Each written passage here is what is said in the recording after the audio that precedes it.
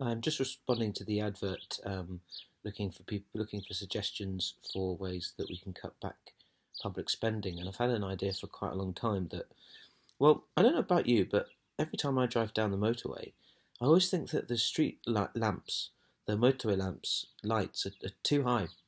There's far too much steel being used there. I think they could be dissected in thirds and then shortened. You see, obviously done with an electric, in a way that you wouldn't, make the lamp stop working. You could, but you could afford to do that. There'd be a cost to that process, of course, but I think the amount you'd save in steel would be an awful lot. And then with that money, what you could do is the barriers between the roads. You could take them away and replace them with a half pipe either side. Now, hear me out. What would happen now in the event of a car driving and skidding along and crashing into a barrier for whatever reason?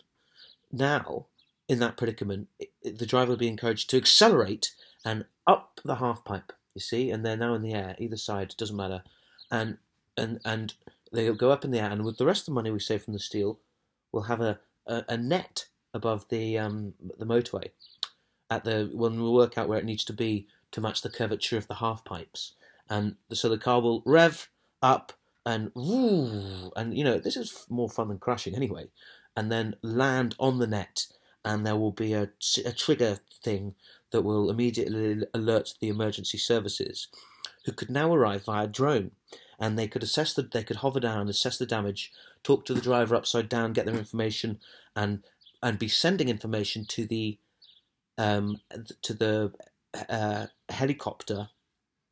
Now, I suppose you'd need an ambulance that would have to then come, and the ambulance would be equipped with a netting with scissors that would and cut the. Maybe you wouldn't cut it. Maybe you could just lower it, the car. You'd have to stop a lot of traffic for that, wouldn't you? Because maybe it would lower it and spring it, and then I'll work out the. The point is you'd save a lot of money on steel with the first part of this idea.